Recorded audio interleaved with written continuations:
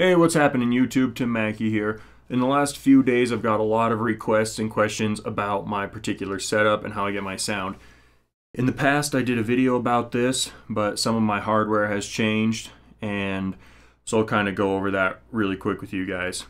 So, before you get too excited and too far into this video, when I say cheap, I mean relative to other options. So if you watch guys like Jared Dines and Fluff, you know, these guys are using $3,000 guitars into $3,000 amps into state-of-the-art setups, and they're professionals, you know, it's what they do.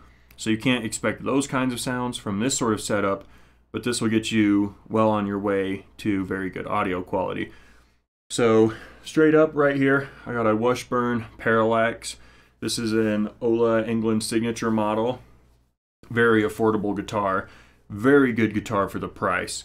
So I'm going from my guitar into this Steinberg UR22 192 kilohertz audio interface. My interface is running into Reaper, and my monitors are KRK Rocket 5s. Very good monitors for the price. I had Yamaha HS5s before and I preferred those, but these are, I don't know, almost just as good. They're probably a little bit more bassy than the HS5s, so they sound better while you're using them, but they're not better necessarily for mixing. As far as my plugins go, my guitar tone is just straight up Guitar Rig 5. I don't have any additional plugins on that. No HQs, no compression, no nothing. Everything is done from inside Guitar Rig 5 itself. And that sounds a little bit something like this.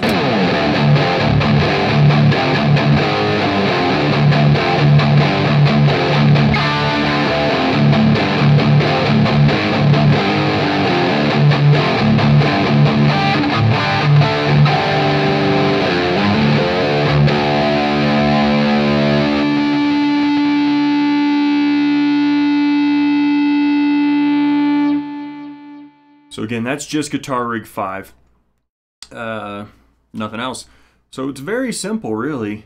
I don't know really what else much to say. It's a guitar into an interface into, you know, Reaper. It's all very affordable, very simple stuff. I'm not going to be giving out my presets because people won't be happy with them. They'll want to change them, and to be totally honest, that's my tone. I don't want to give it away right now.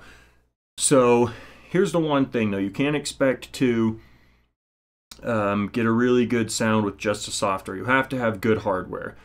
Your computer has to be able to handle the tasks you're throwing at it so that it can run everything in HD. You have to have a good DAW, something that can handle your plugins well and efficiently. So get something with a good processor. It doesn't have to be top of the line, just has to be adequate. I go solid state drive just because I notice that that's a little bit faster with my loading and my write speeds. Let's see here. Your interface, you know, don't get a cheap interface. Don't get one of those little like Behringer 2-channel interfaces that just plug straight into a USB. You're not going to get your best quality sound out of that. You're not going to get a very good preamp. You're not going to get very good signals, and therefore you're not going to get the best possible tone out of your guitar amp sim. So good computer, good interface, and then you're going to want to get good monitors. Don't use just, you know, basic multimedia speakers. I see too many guys running, you know, Pro Tools on $4,000 Macs, and then they're running just little, you know, 2-inch speakers. Like, that's so ridiculous. It's not even funny, honestly. So good speakers, good DAW, good computer. You don't have to have the greatest guitar. Just, you know, do what you can. Work hard at it. Keep tweaking it. Your sound will get better. That's pretty much all I have to say about that. Keep rocking, guys.